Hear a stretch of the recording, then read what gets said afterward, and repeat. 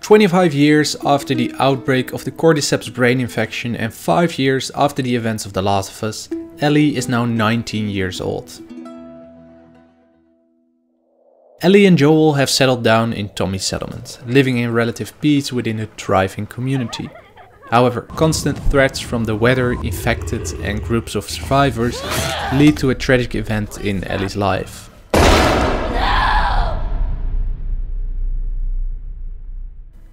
Ellie embarks on a journey in a search for vengeance to carry out justice. As she hunts down those responsible, she is confronted with the traumatizing physical and emotional consequences of her actions.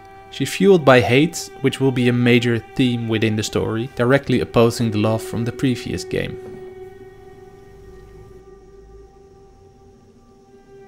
I'm gonna find, and I'm gonna kill every last one of them.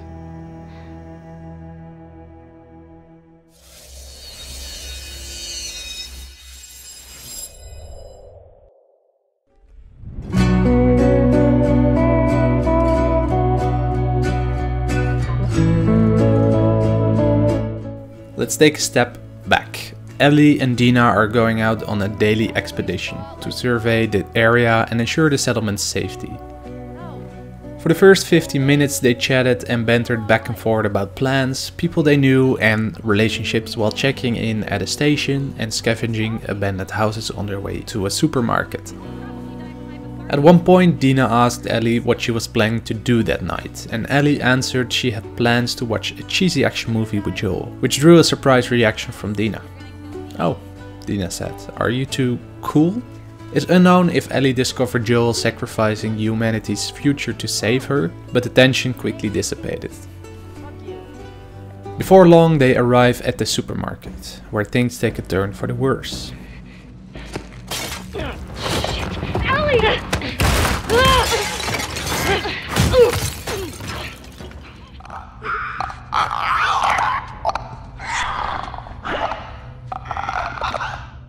Infected, the first type of enemy encountered, quickly gather on their position. However, Ellie and Dina manage to make it out of there alive.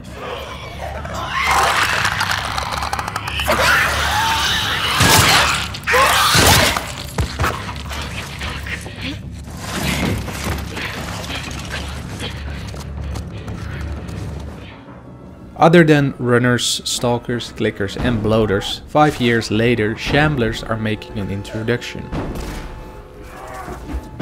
Providing an area of attack, the cloud of gaseous acid they create burns materials around it, burns your skin and blocks your view. It's yet unknown how this mutation could exist, but it has something to do with the environment and how much time has passed.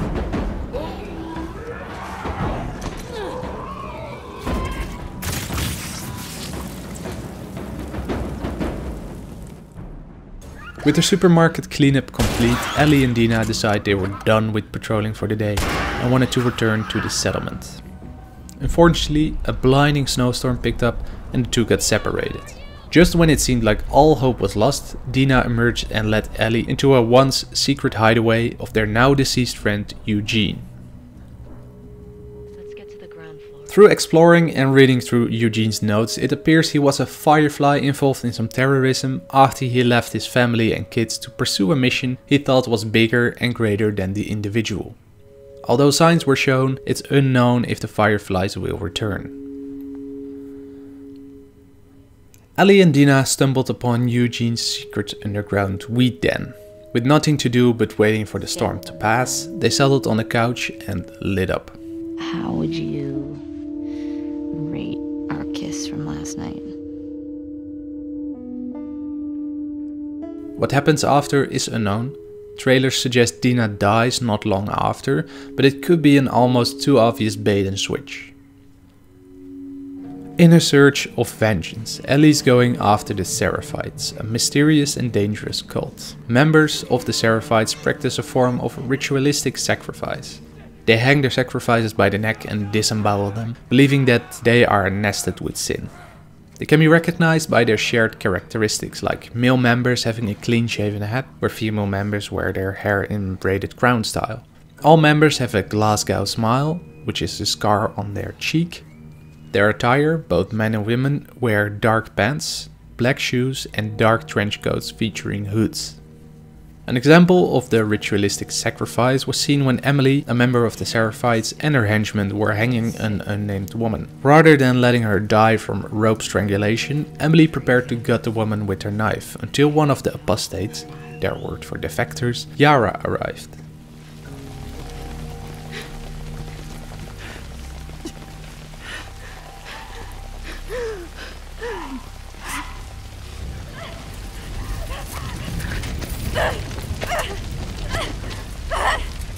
Yara!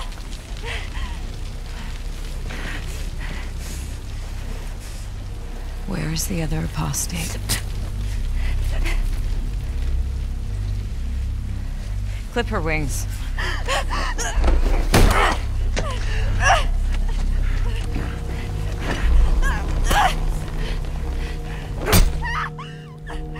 Before the second henchman could beat her other arm, Lev, Yara's brother, eliminated one of the henchmen, while Yara and the unnamed woman took care of the rest.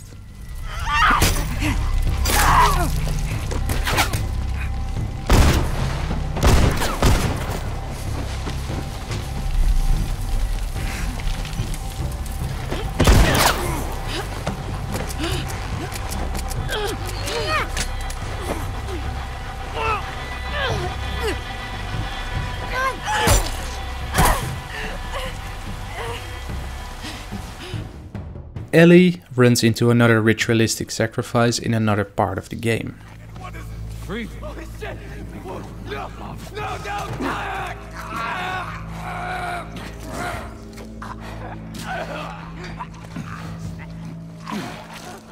Jesus.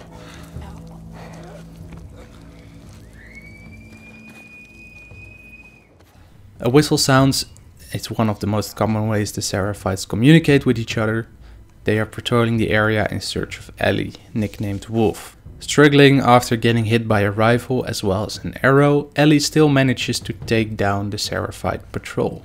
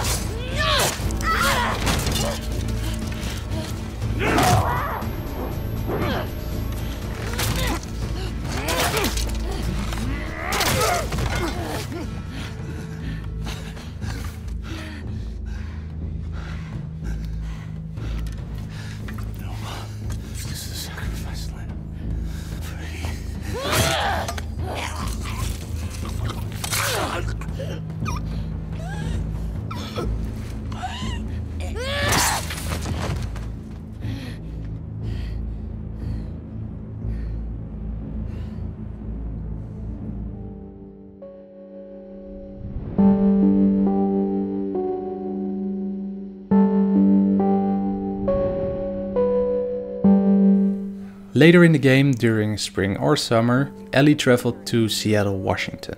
Here she encounters the WLF, or Washington Liberation Front, a xenophobic militant group who have taken over the area, imprisoning or killing any and all trespassers. Other than humans, the WLF featured dogs too.